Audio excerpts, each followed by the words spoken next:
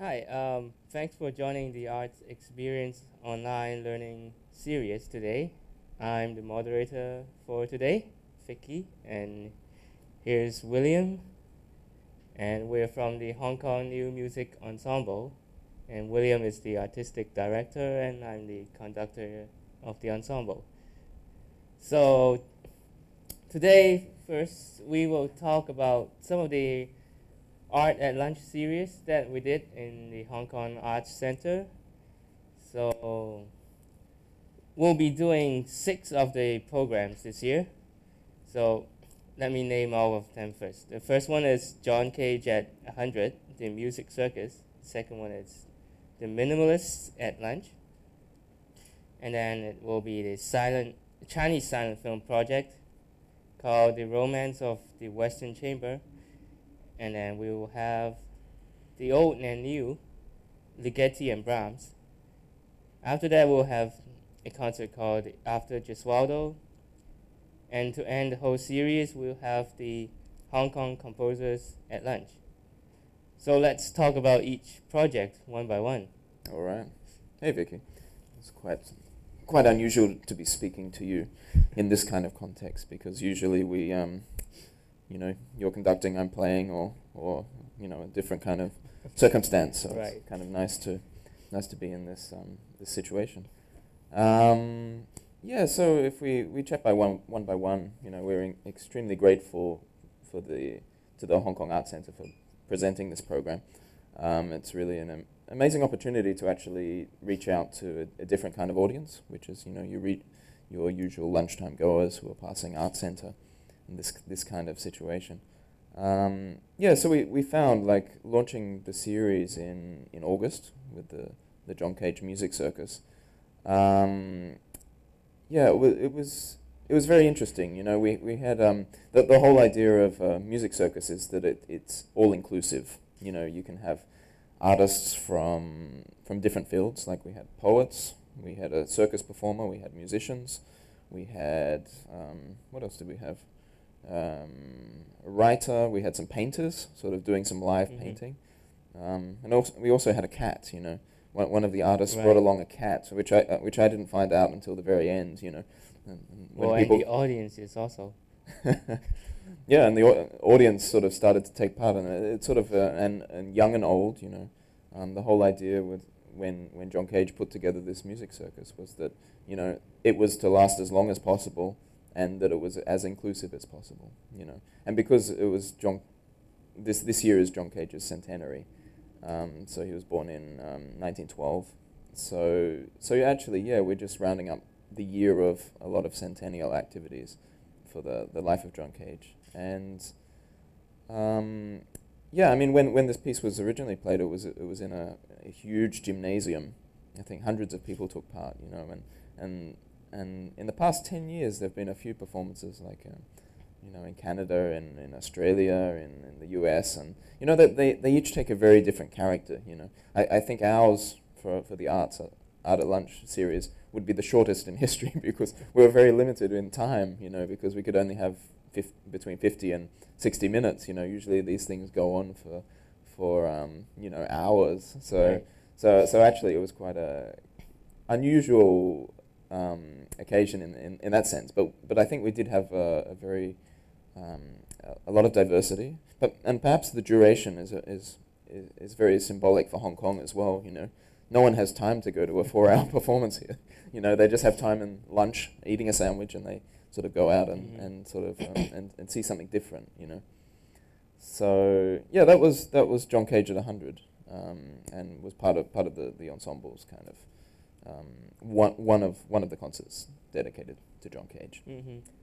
But how did the audience react to that? To that one, I mean, I think we had a lot of people who knew John Cage and came for him. A lot of people who came just didn't know what to expect. Those people who come and they don't really know what to expect. I think that's these are the people we're targeting because new music in Hong Kong really doesn't have a huge audience. So the more we can get people interested, and also people from different fields. I think one of the great things about the Hong Kong creative community is that the people from different fields interlock and mix quite often. And that's why it was quite easy to sort of ask my painter friends to come along. I knew a poet to come along. I knew a guy with a cat. It was a surprise to come along. But these fantastic musicians, fantastic sound artists, and very often, they have this cage repertoire under their fingers, or in their vocal cords already, so it's easy to pull out of the hat. And of course, in the art community here, John Cage is a very familiar name for those who don't know him so well. It was a first experience for them, so I hope they got a lot out of that. Yeah. And I found it very interesting that a lot of the audiences start to play on my instruments. Yeah. Because I was playing a few instruments back and forth, and people just start to play on it. Well, yeah. Well, that's something different to a regular concert experience, right? Because in a concert experience, you have a stage, and you have the audience. Like if you go and see a symphony orchestra, that's what you have. But in something like this, it's sort of more a gallery feel. You can actually, you have less separation between the public and the musical creators or the artistic creators, And I'm sure that's something that Cage encouraged. There's a wonderful video of Cage sort of, making, he loved, if there was sort of a mistake in the music, he sort of made it his own, And there was a point where Cage was doing a performance in the States, and there was a lot of electricity, electrical wires involved, and at one time, a part of his clothing caught on fire, and someone told him during the performance this was happening, and all Cage did was reply, "Oh, isn't it lovely?" So that sort of became part of the performance, and in a way, if members of the general public sort of come up and start playing the instruments, if they look at the score and see Cage, and try and interpret it, that's also an inclusive experience, and in the spirit of a music circus. Mm-hmm. Yeah. So, how about we go on to the second concert? Okay. Well, the second one was called "The Minimalists at Lunch," which was basically a tribute to basically the movement that started, roughly 50 years ago. Michael Nyman originally coined the phrase, and we have great works like Terry Riley's and C, which kind of, get the movement forward. And but our concert was sort of dedicated to two major figures of this movement, plus two who are sort of less known. So the two major figures were Philip Glass and Steve Reich. So we did the second string quartet by Philip Glass and Steve Reich's violin phase. And then we took a Hong Kong composer. Well, I'm not sure if he'd call himself a composer even. He's sort of an audio-visual artist. Some people call him a DJ. He hates that term, But we lined him up with a string quartet and someone to sort of notate his music in this summer, to sort of where he could improvise on laptop and different electronic instruments and play live with a string quartet. So actually we played a string quartet rendition of this piece, which it's actually quite minimalist in feel as well. and that guy's name is Choi Sai-ho, and he's the Hong Kong representative out of our minimalist program. And then the last work was by a Dutch composer, Louis Andriessen. And most people wouldn't coin him a minimalist, but he's greatly influenced by this movement. So the piece, Workers' Union, which was actually your choice, from 1967, I think. We don't have actual pictures of the music notated, but the rhythmic drive. There's a lot of minimalist fervor in there, where we kind of we get the spirit of repetition, but really what the piece is what we make it, right? You were playing right. a lot of drums in that piece, and I mean it could have been a completely different piece with different performers, Mm-hmm. or we could have chosen to do it in a completely different way, yeah. But yeah, Louis Andriessen was a fantastic well, still is. He's still alive. Fantastic example of just harnessing so many different styles in his music. So, and you'd long wanted to do this piece, so Well, it's a nice piece. It's a gorgeous piece, yeah. But in case some of the people watching are new to this music, can you talk about what's minimalist music? Just talk a little bit. Well, I'm sure everyone's heard minimalist music. If you've heard any, someone like Philip Glass, or if people know the Piano, this film called The Piano. That was composed by Michael Nyman. The music for that, a lot of the film music in Hollywood, or maybe a little more alternative blockbusters. Philip Glass has written a lot of the music for, who's kind of huge figure in minimalism, and actually his opera Einstein on the Beach is coming to Hong Kong next year, right, for the arts festival, which is but giving an what is minimalism?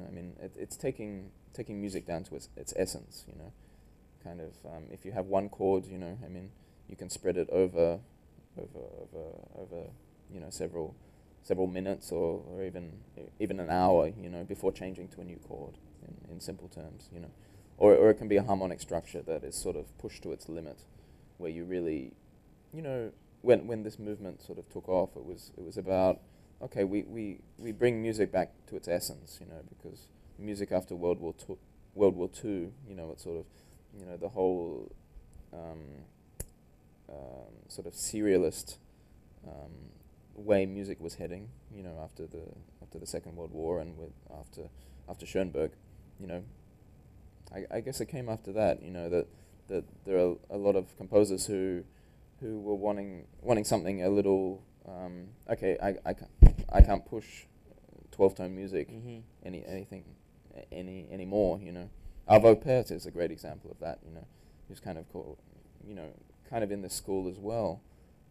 He started out writing, quite complex music, but then he gets to the point, he doesn't compose for 10 years and he comes out with these beautiful sounds, and I'm sure people listening here today, I'm sure everyone would have heard at some time some of Arvo Pärt's music, even if it's just on the radio or in a certain scene in a movie.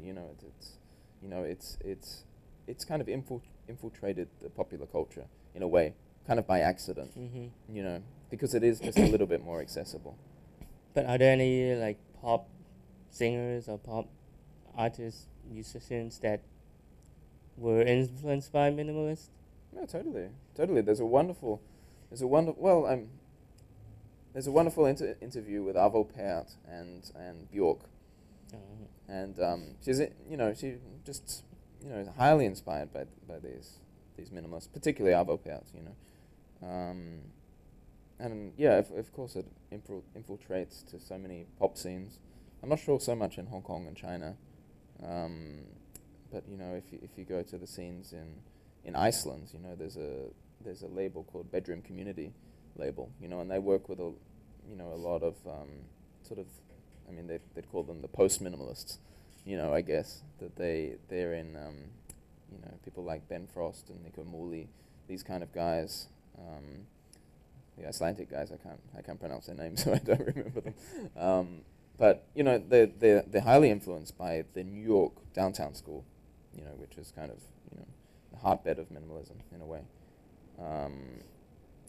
and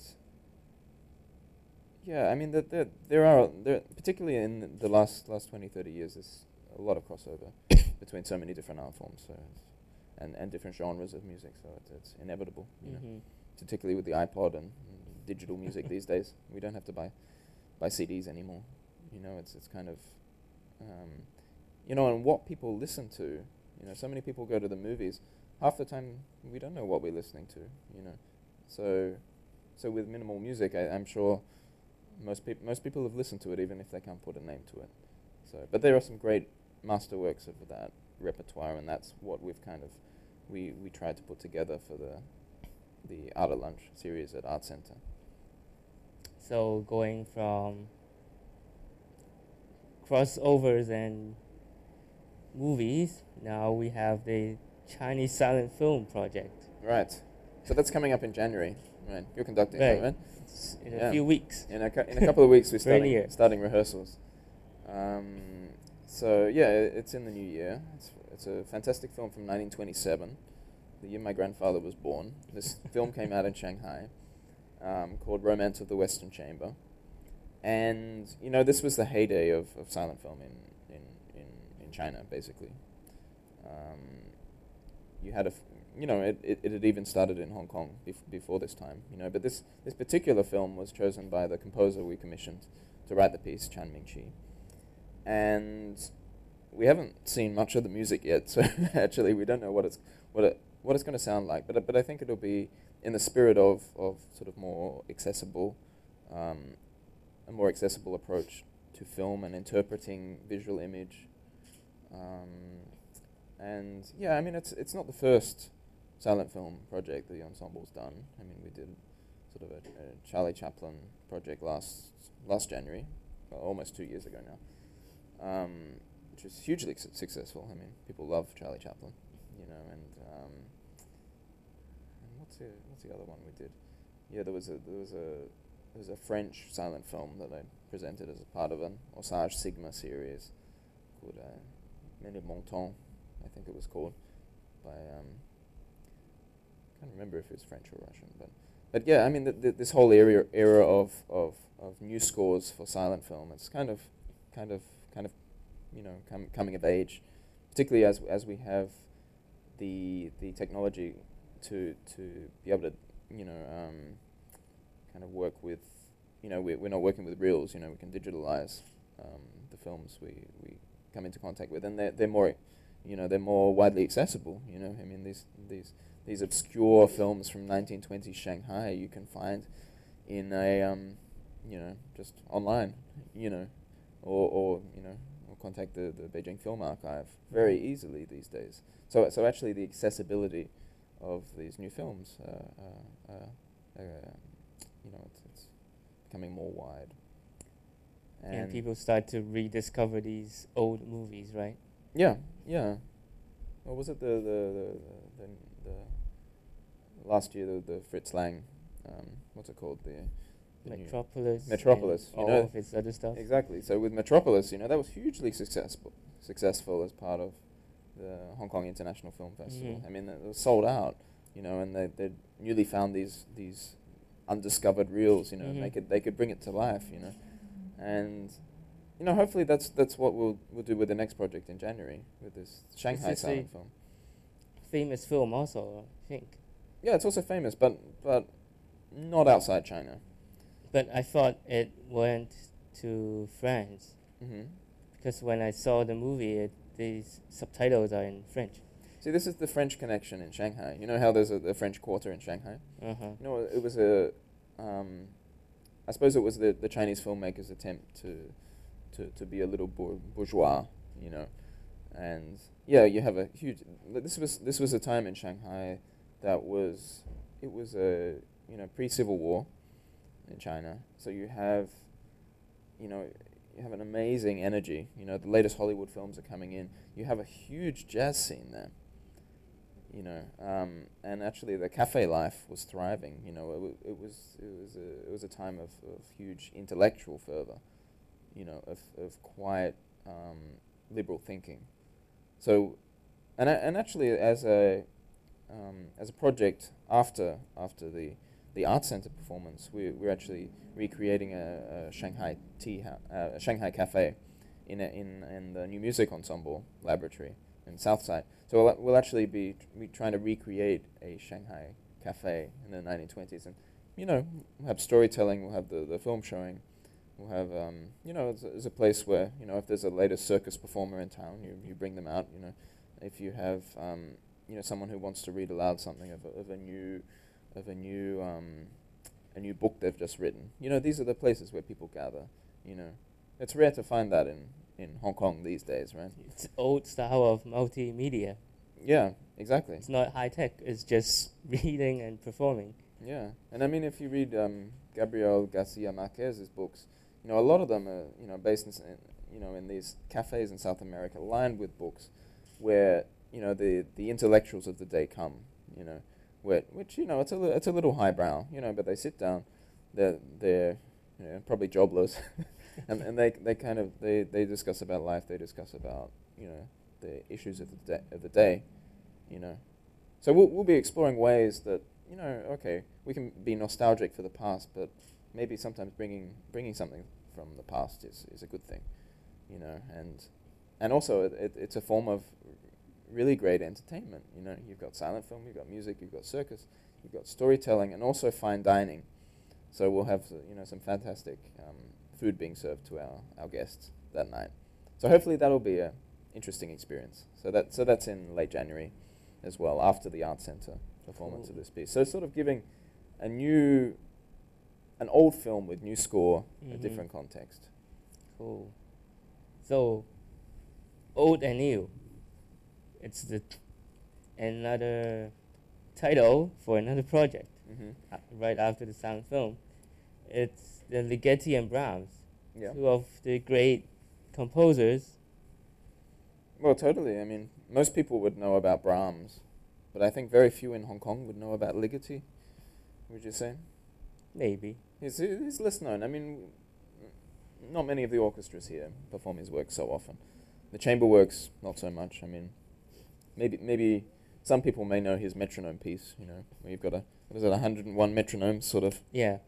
It's sort of an installation art piece when Ligeti was involved in the Fluxus movement.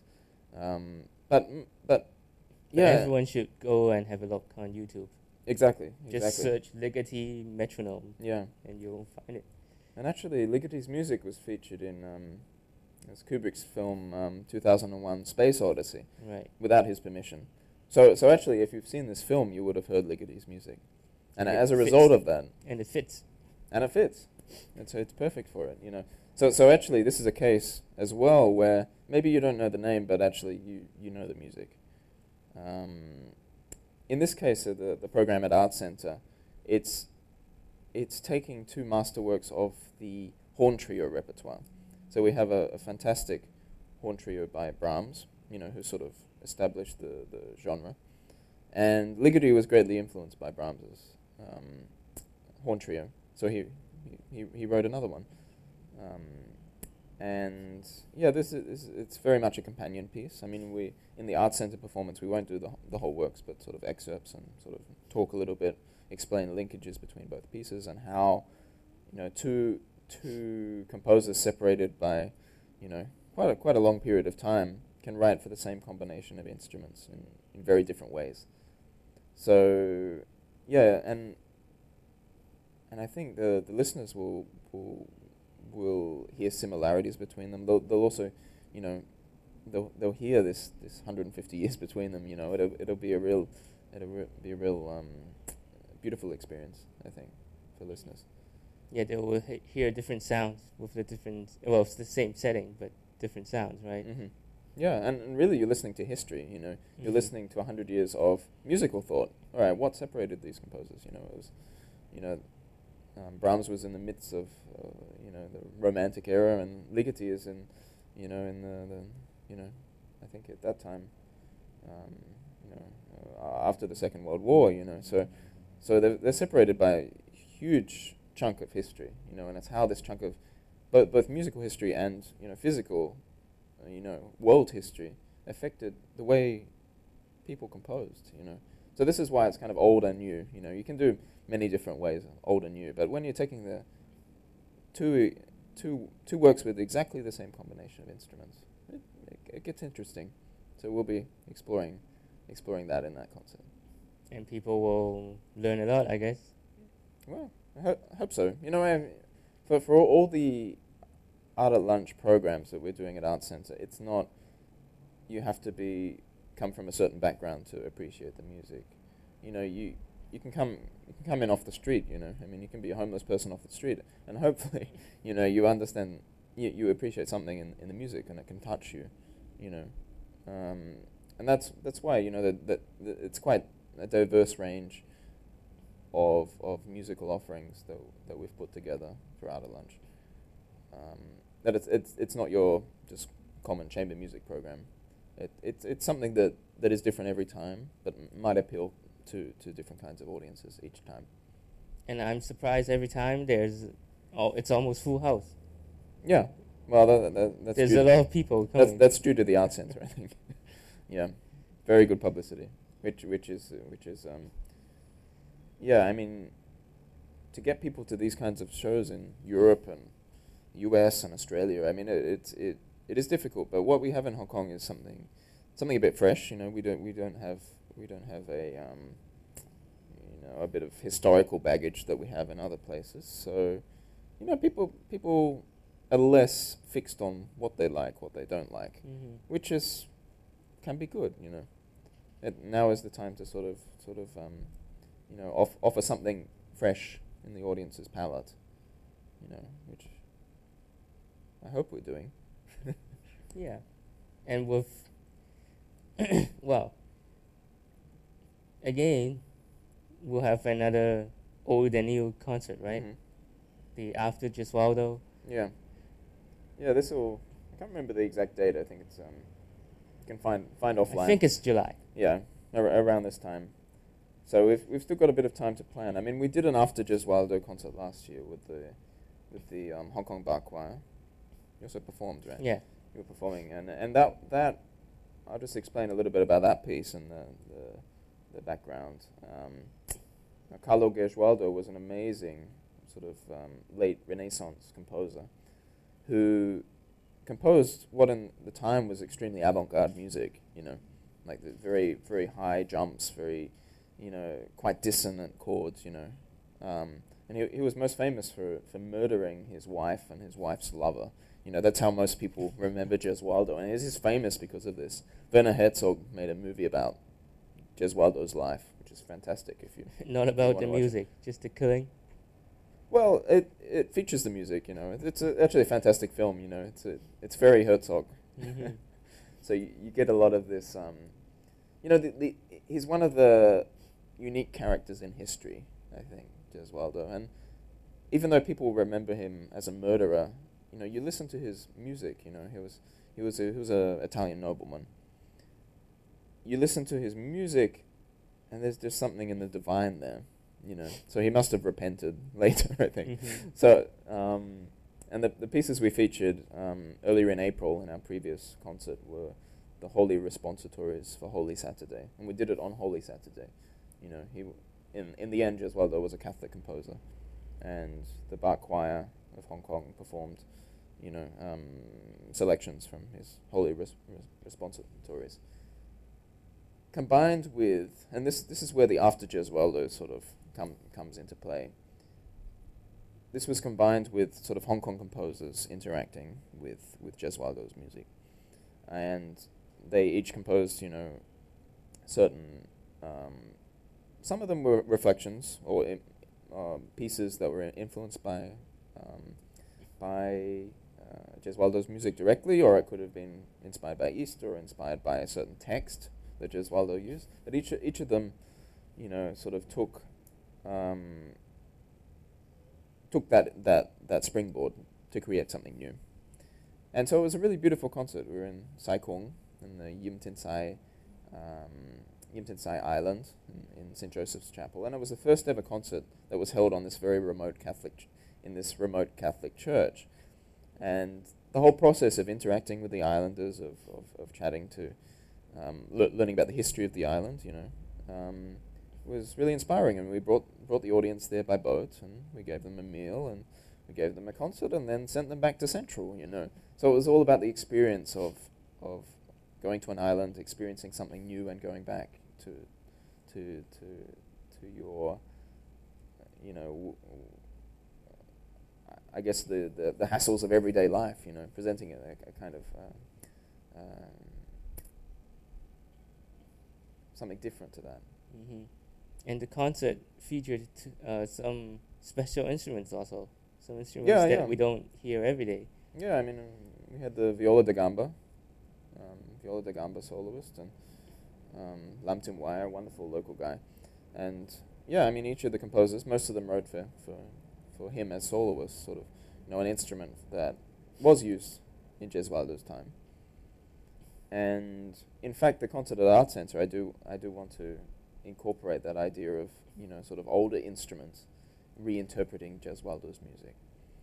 So in the next concert after Gesualdo at Art Center, we do want to, I mean, the idea for that is to perform music, rearrangements of Gesualdo, Hong Kong composers interpreting Gesualdo in a new way. So we'll repeat some of the pieces we did before. But also going with, you know, the idea of, okay, what, you know, we have Gesualdo who was an Italian nobleman. There's another composer, Giacinto Scelsi, who you know, at the turn of last century was born. He was also, you know, an aristocrat in Italy, and also composed the most amazing music, you know. So we're sort of taking these two major figures of Italian music, and sort of, yeah, rethinking them, sort of thinking them anew. So my idea for that concert is, you know, we have the Da Gamba, we have some music by Gesualdo, arrangements, modern interpretations, and also these modern pieces by Scelsi, which are amazing. You know, you have they're for solo instruments or duos, but they were conceived with performers improvising on their instruments, and a scribe. You know, Scelsi was incredibly rich. He had someone actually notating what the improvisers were playing, and that was his music. You know, So he didn't even write it. well, he directed it. You know, he had the luxury of doing that. But it's kind of like a lot of artists in China. You know, they don't make their own artwork. You know, these huge sculptures. You know, they have a team of people sort of building their vision for them. You know, this was kind of like Chelsea. You know, he had a team of musicians who he paid fantastic resources, a scribe to sort of write down his music, and comes out with the most amazing music. And Chelsea, just like Gesualdo, you know, was kind of cast off in his lifetime, and it's just starting to be recognized in Italy. So the orchestras are just starting to play his music. People are starting just to appreciate his works these days. So it's an incredibly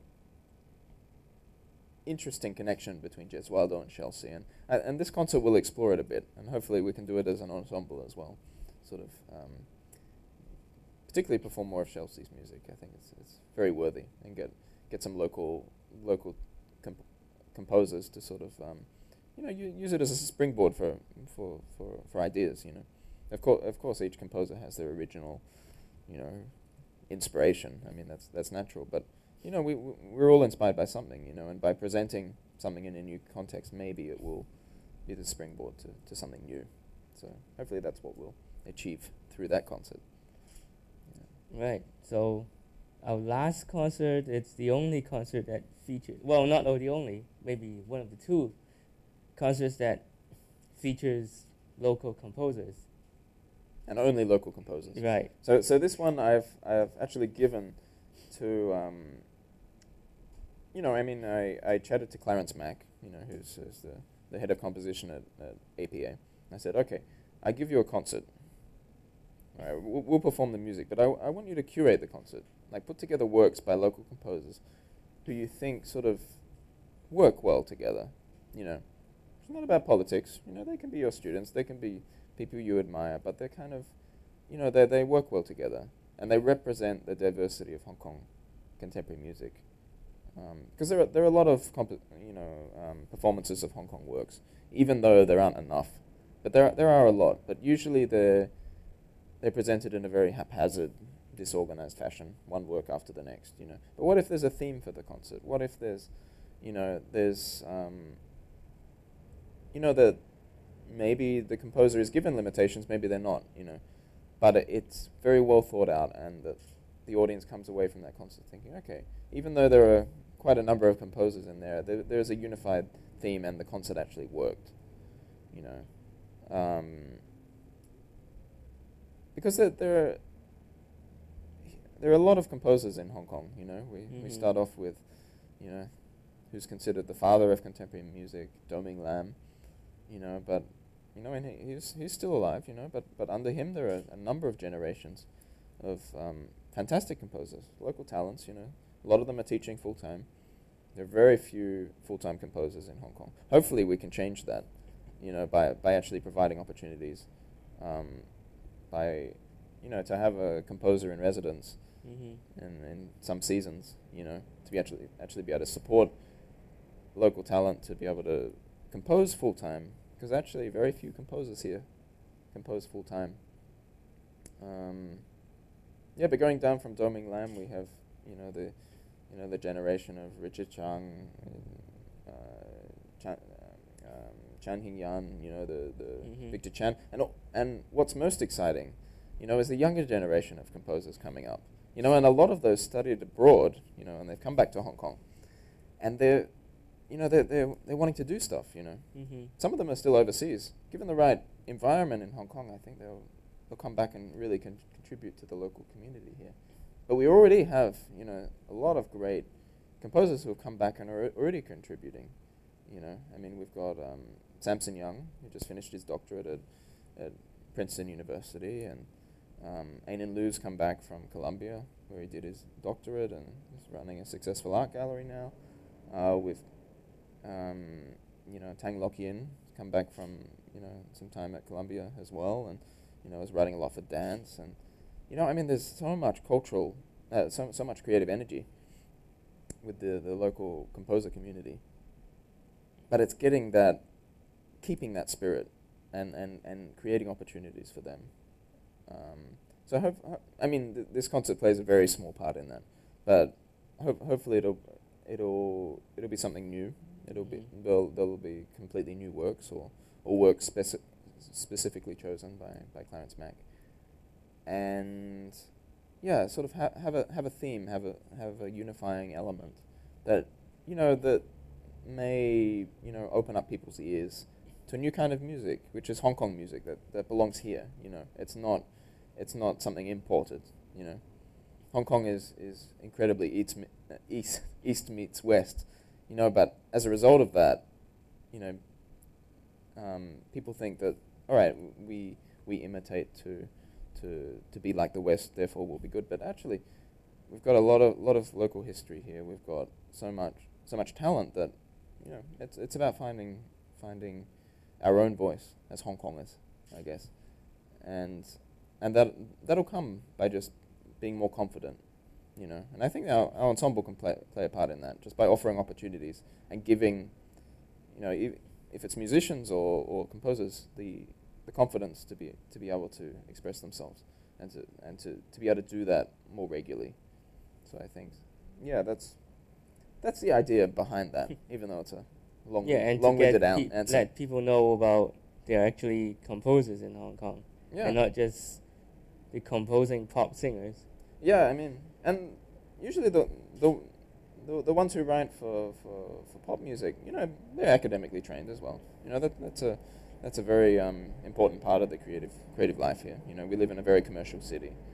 But then you have, I don't know, you can live many worlds. You have composers like Mchekian, who runs Apple Tree Music, but he can write very academic music, but he has his own band, which is actually very very downtown New York. I kind of like it for that, but he's creating his own scene. He doesn't worry about what people say, and it's kind of it's a very good thing, and it adds to that diversity of what's happening here. And composers can go through that in many different ways. Lo Wing Fai just wrote the new film score for the recent An Hoi film with Andy Lau. So actually people in Venice, people, in other parts of the world heard, Lo Wing Fai's music, even if, that it's not a very conscious thing, but it people hear, globally a lot what's happening in Hong Kong, even if they can't put a finger on, that's Hong Kong music, But I think that confidence will come out. Just give Hong Kong a couple of decades. So, let's see. So we talked about audience interactions with all the concerts. Mm-hmm. How does ensemble members like the concerts? Mm-hmm. All right, we're down Do you here. have any feedback? Ensemble members. Well, yeah, I mean, we want to get a lot of ensemble input. You know, we're just trying to grow a core group of players who are really, you know, in tune to the vision of, you know, growing a steady group. And at the moment, you know, certain people like to, you know, they have their area of speciality of what they really like to do, and I try and encourage that. Yeah, but I think so many you can't be a member of a new music ensemble and be too closed, don't you think? If you say, oh, I don't do that, then, you know, I mean, the spirit of innovation is a very open question. Mm-hmm. So at the moment in the ensemble's development, I mean, I think all the members are kind of very open in that sense, and well, I hope they like it. Hope they like it. You know, and it does. It's definitely different to playing in an orchestra. Right. You know, because that can get to a grind. You know, there are only a certain number of eroica symphonies you can do in a season and still bring out something fresh. But you know, I mean, what we're doing, you know, is usually, you know, say a minimalist concert. You know, I mean, I don't think the Steve Reich violin phase has been performed here so often. You know, and usually the members know that they are doing a premiere. You know, they are doing something that hasn't been heard in Hong Kong before, and because of that, they better do a good job at it. Because, you know, goodness knows when the next time will be. You know, and if they don't convince people this time, there won't be a next time. You know, so hopefully that spirit of collectiveness and passion for what they're doing does bleed over into their attitude towards the music. So I hope we have that. In all the concerts, we're so close to the audience too. Yeah. You can see all their reactions while we're performing. Yeah. It's quite different when we play on stage with the audience on the floor. Yeah, I mean we do a lot of the sort of concert hall audience ensemble kind of concerts, and they're great. I mean, there are some times when you can only really experience the music that way, when it's completely quiet, where it's when you've got the optimal sort of concert hall acoustics. Because I mean, a lot of the acoustics we play in are terrible, you know. Or if we're performing outside, I mean, forget acoustics; they don't even exist. So I mean, like, we're putting together a big Ligeti program at the moment, you know, and it's, you know, I can't envisage that in a gallery. You know, you need really optimal acoustics. You need the best acoustics in Hong Kong, so that people are able to hear, you know, when the flute plays that note, you can hear it, you know. If you're in another acoustic, it'll just be lost. So, yeah, it's really about choosing your location for performance as well, you know. You know, we recently did the Sound Shocking project, which was an amazing thing we did at Artistry. And, you know, I mean, part of the project was filming musicians in sort of different public spaces in Hong Kong. So actually, you know, we have a solo vocalist performing Berio, an Italian modernist, in the train, you know, and we filmed people's reactions, and we got some really good ones, you know. But as for presenting that, I mean, the audience couldn't hear a thing, you know, so it was really about, you know, the best presentation for that was to record the video of it being done outside and to bring it into Artistry, which is sort of a more gallery setting, a more concert hall setting. So in that sense, it's sort of, yeah, you still need to choose your locations very carefully. So do you think the whole Art at Lunch series helps how the ensemble, to achieve their goal, their vision? Yeah, I think so. Wouldn't you say? Yeah. I think it's about representing a diversity of contemporary music. And also the fact that contemporary music is extremely diverse and collaborative. You know, through each of these programs, each of them is kind of, well, less so with the ones further along, but the you know, the Music Circus, the first one, and the Silent Film Project, I mean, they reach into other art forms, you know, and that's one thing that contemporary music can do very easily, and that our ensemble can do very easily. So in that sense, it's kind of, yeah, it's achieved its purpose, and we're very grateful that we're able to present, you know, 6 very, very different programs and to be able to get away with it, you know. Because I think if we're, and they're small programs, you know, they're experimental programs. You know, we couldn't do this with an orchestra. It's too risky, you know.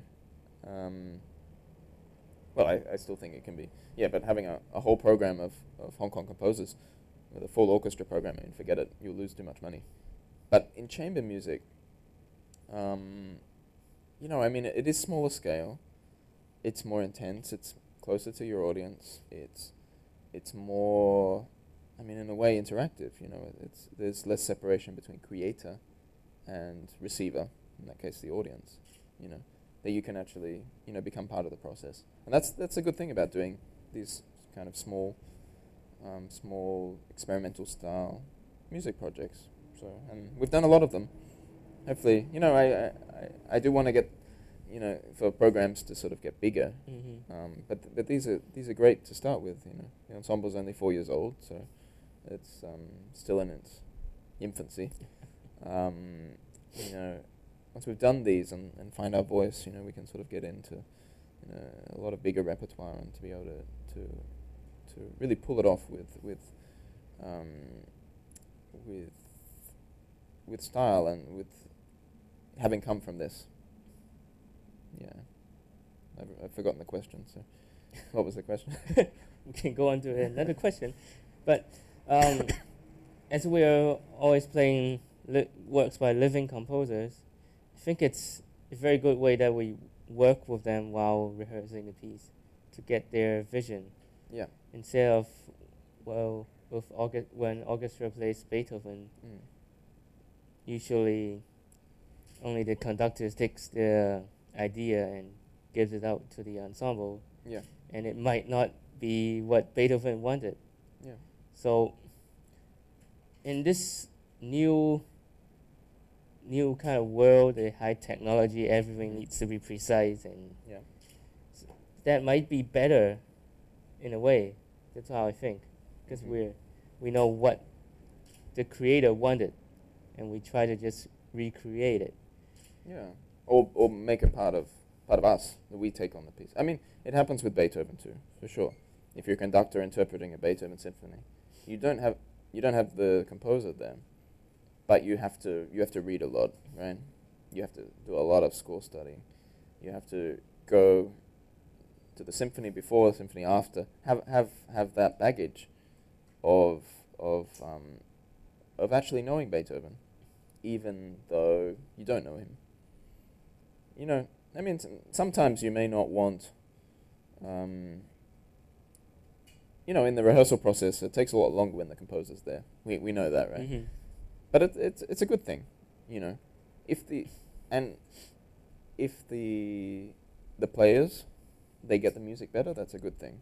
If the audience then gets the music better, that's a good thing. Well, because these music, it's so complex. Sometimes we don't have enough time to get into the tiniest detail. Exactly. We might need their help and guide us. Mm-hmm.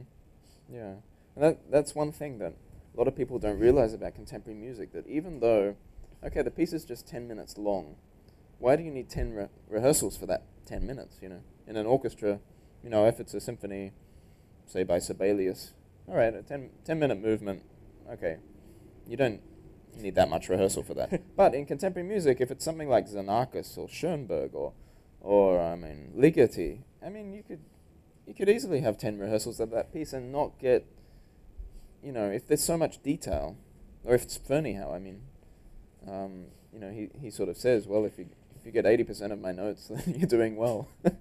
You know, you have composers who write so many notes you can't even play them. But with contemporary music, yeah, I mean, you do need to put a lot of time in. If the time isn't there, I think people hear it. So that's one of the challenges we have. I mean, we have very limited public funding. I mean, we're very grateful for the funding we receive. But, I mean, the amount of time, the amount of money we're given and the amount of time we need is just not enough. So we're pushing the envelope as much as we can to get the quality we want and to get, the level of performance that is needed. In all these programs as well for Art Center. I mean, for the silent film project, it's 50 minutes of music non-stop. Mm-hmm. Actually, that's a lot of music. That's two Haydn symphonies. For a very small ensemble. And if someone plays a wrong note in that ensemble, everybody knows about it. It's not like a symphony orchestra. Maybe it'll be covered up if a bass player kind of messes up a note, but not in an ensemble where every member is so important. That we're all soloists. Mm-hmm. That's why in Europe, if you're a member of an ensemble, you're not just a member. You're the solo violinist, solo violist, solo pianist. That's the level. And actually, big challenge in Hong Kong is to get people to commit to that. That's a huge commitment, when in a very busy city. So I think that'll be the next stage where we take things to sort of just really to allow more time to grow a coherent sound in by taking a lot more time to prepare for programs. But do you think the time it's worth to do it? Well, with so much time on each piece? Sometimes yes. I mean, some pieces no. I mean, we play a lot of stuff. We get through a lot, right? I mean, just in this season, I mean, it's been about 5 concerts a month. So some of them very small. But in those very small concerts, I mean, there could be a massive amount of preparation. But as the ensemble finds its voice, I think we can, we select what we do very carefully. But how about for the audience? Because sometimes I talk to people, they find it's not worth going to a new music concert because they don't understand the music. Well, this is, I mean, if we go to, I mean, the next question is about what's planned in, the next season. There's a lot of education activities. And actually, the Art Center performance is an education activity in that way, because there is an opportunity to ask questions. There are great program notes. You go in not needing to know anything, but you can stay behind and chat to the players, chat to the conductor, chat to the composers after the concert's finished. It's actually very accessible. I don't go much for this argument that contemporary music isn't accessible, that you need a huge amount of prior knowledge to appreciate it. I think if it's performed well, if you come in with an open mind, then there's no reason not to appreciate it. You may not like it, but that's something else. If it's about people taking something seriously. Having a serious audience goer is just the same as being a serious performer or a serious composer. That you take what you do. Time is precious in Hong Kong. If you go and see a performance, that's your time. That's valuable time taken away that you might be, spending time with your family and stuff. So, and we also need to respect that. When we perform, if we've got 100 people there, that's 100 evenings we've taken away from people. So we have a mandate to really present them the best we can in the best possible way. And I think, well, a lot of people go to art galleries and look at contemporary art. Is it easier for people to get a visual concept than from their ears by listening to contemporary music? Because they're pretty much similar, because they're all new. Totally. And that's our first concert in Hong Kong was in an art gallery. It was with the art crowd. Mm-hmm. There's some curiosity there. And now I'm working with an art gallery to run our venue, so we share the space with an art gallery. Yes, it can be basically the same thing. If there's a painter drawing a piece of contemporary art and a composer who's writing a piece of contemporary music, it's the same process. But the products are different, the whole idea of hanging a painting on the wall and appreciating it like that is different to putting on a pair of headphones or going to a concert. One element of that is that you can step away from the painting. You don't have to be with it for 10 minutes if you don't like it. You just step away and go to the other one. Chat to your friends, have a drink of wine at the opening. You know, you can't do that with a piece of contemporary music. If you're going to appreciate it, you know, you have to listen to the whole thing. Mm-hmm. And when that piece is an hour long, and you don't know if you'll like it until the end of the 60th minute, or the end of the 59th minute, then that's a lot of time. It's actually more it can be more commitment to appreciate contemporary music, and that's why it is less popular, and it's always been the case. But are there any composers that people can listen to start them off? Actually, the minimalists, you know. Actually, you know, they're just by it's kind of like a maze, you know. If there's one composer you like, find out who that composer is similar to, you know, and you can kind of work around, and you know, in the end you kind of find your taste. But at the moment, a lot of people sort of either don't know or are not interested to find their taste within contemporary music. Whereas, you know, if you know the concerts we do are widely popular in Europe, you know, particularly the more accessible ones. You know, if you go to these clubs in London, you know, they're presenting classical music. You know, Mm-hmm. or a venue like the Roundhouse in London, amazing youth venue. But you know, they do some experimental stuff, and you know, they're attracting a lot of young people who wouldn't usually listen to these kind of sounds, but it's more accessible to them because they come from, you know, we all come with a cultural baggage. In this case, the cultural baggage of those young people are, you know, hip hop, rap, you know, popular, you know, a lot of forms of popular music and rock. But these days, a lot of composers are writing Mm-hmm. with those backgrounds as well. So that's where we do have relevance, because that's our audience. Those people who come from those backgrounds, the same audiences as those composers are coming from. Right, like the concert we did last year with a Berlin ensemble. Mm-hmm. One of the composers are actually a electronic music artist, Yeah. and he came last week, no, 2 weeks ago, Mm-hmm. to the music festival. Yeah. Right. Yeah, I mean, that was called Synchronizing Hong Kong Berlin. So we had a composer on one end in Berlin, and a composer in Hong Kong, with you conducting, and a very super high-speed internet line, and two ensembles either side. So each composer wrote for each ensemble. Yeah, but you know, someone who is, you know, by trade a DJ, but also trained as an academic composer, he brings that into the mix, you know. So a lot of the audience in the Berlin concert, you know, they're his DJ fans, you know.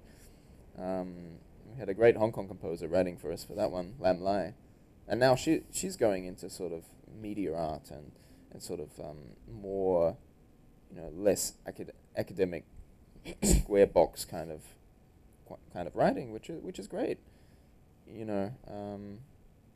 So yeah, I mean that's an example where, you know, the audiences do mix, you know, because you have academic composition, people who come from those crowds, and you also have the DJ crowd, you know. And I think every concert we do, there's something like that, you know. We just did the dance project with the Guangdong Modern Dance Company in Guangzhou. We just recorded the music for that, and yeah, it was, you know, there were about 500 people at that concert, but they were listening to super experimental European avant-garde music. They were mostly all dancers. You know, I mean, that's our audience, because it's for a dance company. You know, it's for a dance audience. But where the crossover happens is where it's most interesting, and where we do grow an audience, and actually where the general public can become more aware about what we do, and you know, it's also listening. For us, it's also about listening to our audience, learning what they want. Then did you plan any more crossover projects Yeah, in the future? Yeah, I mean, it's many. It's all crossover basically. I mean, there's no such thing. Hong Kong is a city of crossover, really. I mean, it's hard to avoid. So we've got more silent film projects, more dance collaborations, more multimedia stuff. You know, like with Samson Young. Um, you know, even presentations of avant-garde music. I mean, I'm planning a presentation of Rothko's Chapel by Feldman, but actually to do it in this church in Sai Kung, you know, with visuals, so it can actually be, it's an immersive experience.